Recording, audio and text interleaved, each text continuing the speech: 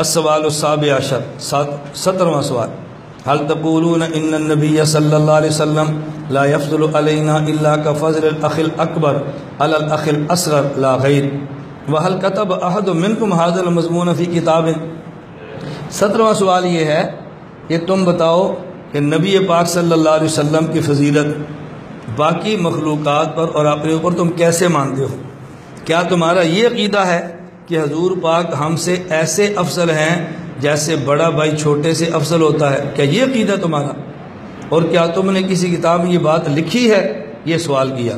الجواب، حضرت فرماتے ہیں لیس احد منا ولا من اسلافنا الکرام معتقدا بہذا البتہ ولا تظن شخص من ضعفاء الایمان ایضا یتفوہ بمثل هذه الخرافات۔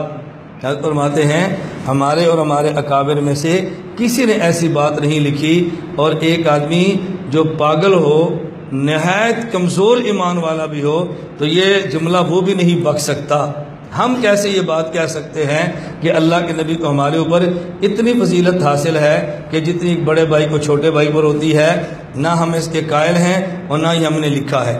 ہاں البتہ اگر کسی آدمی کا یہ اعتقاد ہو کہ رسول اکرم صلی اللہ علیہ وسلم کو ہم پر اتنی سی فضیلت ہے جتنی بڑے بھائی کو چھوٹے بھائی پر ہے، اگر اس کا قائل ہو، ہم اس کو مرتد سمجھتے ہیں، کافر سمجھتے ہیں اور دائرہ اسلام سے خارج سمجھتے ہیں۔ نبی کریم صلی اللہ علیہ وسلم کے امت پر اتنے احسانات ہیں کہ جن کو شمار کرنا ہمارے ممکن میں نہیں، ہمارے بس میں نہیں۔ رسول اکرم صلی اللہ علیہ وسلم کے اتنے فضائل ہیں، اس میں ایک آدھ بھی کسی میں نہیں ہو سکتا۔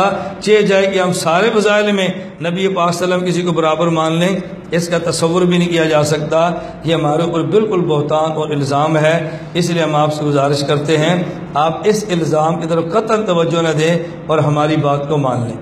تو ہم اس کے قائل نہیں، یہ ہمارے اوپر غلط اور جھوٹا بہتان اور الزام لگا ہے۔ لا الہ الا اللہ، لا الہ الا اللہ، لا الہ الا اللہ، ما لنا رب سوا۔ لا الہ الا اللہ، لا الہ الا